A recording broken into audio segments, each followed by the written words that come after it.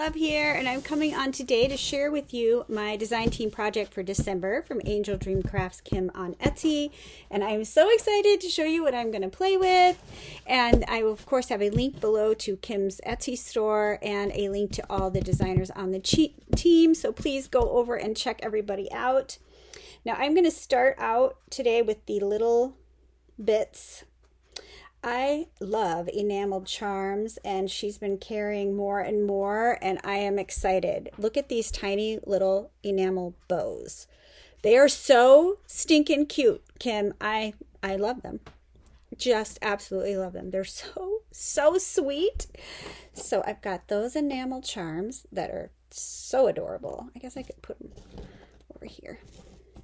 Not that you will really be able to see them, I think, on this on this very shiny background, but still cute. And then she has these enamel sewing machines. Look at how it stands up. It's so cute. So it's in black and in pink. They're too cute. And in like a turquoise. Oh, I love them, Kim. They are stinking adorable too. Love the enamel charms. Love. And now I will share with you some of my old favorites. I had these, I think, at Christmas last year, but they are adorable, and I know exactly what I'm going to do with them. I can't wait to use them. They're going to be dangling off of a bunch of Christmas projects this year. So cute. Little baubles. And then my favorite, look at these. The rhinestone snowflakes are my favorite Christmas. These are my favorite all the time because look at them. These bows with the dangles. They're so cute. And yes, I have had them before. You've probably seen them on some projects that I've done. But you can never have enough of the rhinestone bows. Also, something else that I love dearly are these rhinestone heart charms. Oh, it's stuck. Look at how cute. How cute they are. I love these. I love these. I wish I had enough of these to put on every single project I make. It could be like my staple charm. They are so cute. Love. Kim, thank you so much for those. I love those. Love, love, love them. And then I got some more of these little guys because they are just perfect to pop on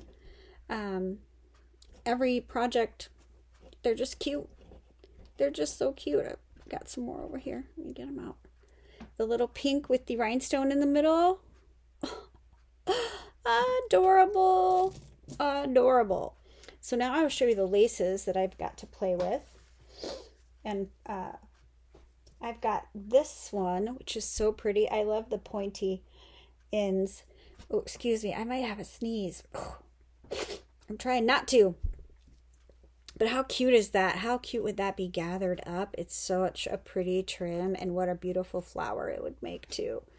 Love that. Let me see. Super pretty. And this, y'all.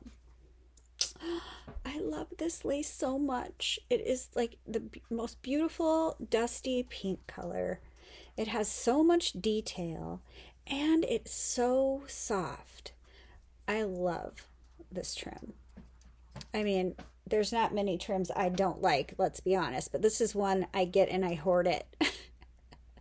So sorry, Kim, I know you want me to use it, but I'm like thinking I'm gonna hoard it because I love it. Absolutely love it. And then there is this beautiful, oh, this is so soft too. And these hearts, this is so cute. Which way does it go? I think it's this way. Look how cute this is. That's adorable. Yes to this. Oh my gosh, that is so cute. And what a pretty pale pink it is. Absolutely gorgeous. I'm about that heart lace. Gorgeous. And then I got some more of the double tulle polka dot in the minty color. Right? Beautiful.